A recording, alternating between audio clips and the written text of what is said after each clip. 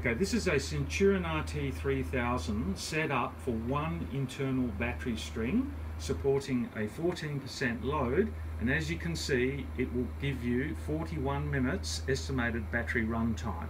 What we're going to do in this video is to show you how to reconfigure it for an extra battery string, an extra battery bank with 2 additional battery strings, which will take you to 3 battery strings. So let's do that.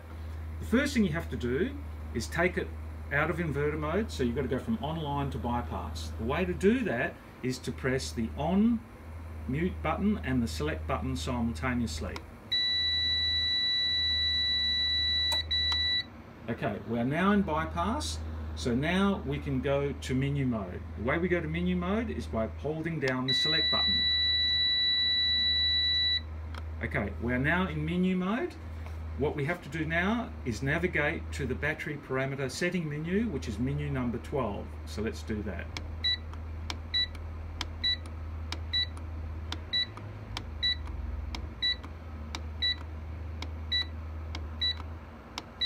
Okay, we're now at menu 12, which is the battery parameter menu. So let's change that. You press off enter.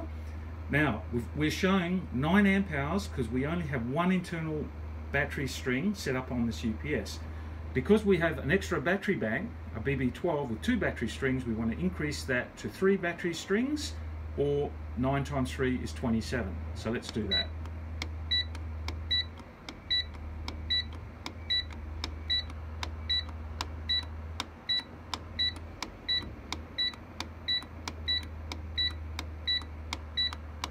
Oops, sorry.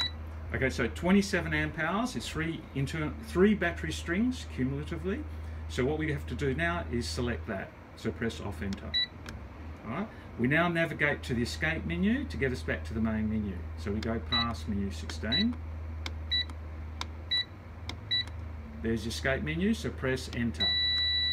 Okay, we're now back to the main menu.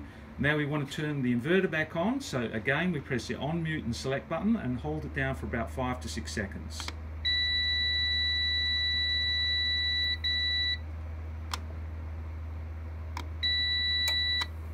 And now the inverter's back on, and as you can see we now have 2.8 hours estimated battery run time on the inverter because we now have 3 battery strings configured in this UPS.